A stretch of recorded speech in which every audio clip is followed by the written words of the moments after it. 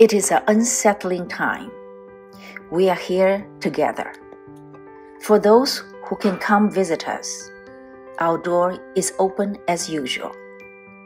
For those who cannot travel, we bring our gallery to you. As we believe art can help ease our anxiety, art can lift our spirit. Turn on a light. Let the show begin.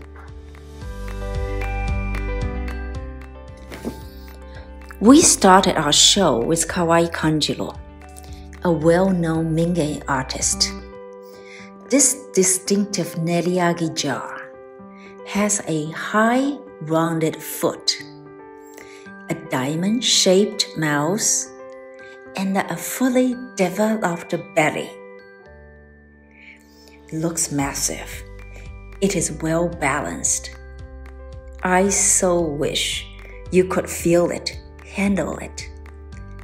It is a fit, solid piece, like the artist himself physically. This British-inspired picture is almost 16 inches tall. The picture is chilled with running pale blue glaze, like expression of cold water. Looking close, we can see KATO-san's process of making. He made a tall body first, and then he faceted the surface decisively. Then he added a proud spout with an easy-to-handle grip. Though not practical, he certainly breaks the mold of porcelain making. He adds violence, or decisiveness, to this porcelain work. That becomes his signature. Morino Taimei Sensei is a well-established Japanese ceramic artist. Here we have for you a masterpiece by this artist, a rust-red iron-glazed square jar. It is as high as 13 inches, almost 12.5 inches wide. The black paper cuts pattern on the surface reveals Morino Taimei's early experience in New Mexico. Or rather, they remind us the ironwork of Japanese tanzu. Look at the bottom. The artist brilliantly lifted lower corner of this large vase, so it does not have a heavy feeling sitting there. The sloped shoulder gives this piece a soft touch. You have to see it to believe how beautiful it is. HAMADA Shoji's Tenmoku glazed plate is iconic. It measures 10.7 in diameter. The plate is glazed by two types of iron glaze. Dancing persimmons breaks through the silence of dark iron canvas. KAWASE Shinobu Sensei named this piece as a ningyo. Translation in English, penguin.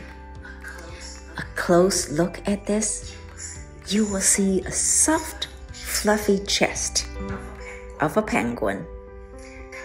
KAWASE's stoneware is so thin, and his Celadon glaze is perfect, really in the tradition of Chinese stoneware. And look at the finish, the mouth of this penguin vase. What does that remind you? The spring flower is blooming. HIGASHIDA Sensei's Oribe box is a technical marvel. He has to put two pieces in the same time fired in a kiln. An exuberant Oribe glaze overshower the whole piece. Some are deeper green and some are lighter green. The better thing about this is the juxtaposition of roughness and smoothness. See how the clay goes. Don't you feel you want to touch it? Come to the gallery and feel it. Feel the earth and feel the nature. Moriyama Kanjiro-san is following the steps of great masters. He is a potter in the ceramic sculpture scene. The piece started as a wheel-thrown large cylinder. He sliced open the piece and then reconstruct them. The glaze is also well done.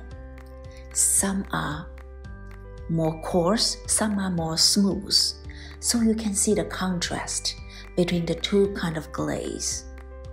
Better yet, the Celadon inside really invites a bottle with a flower growing inside. Try that at home. You will be amazed.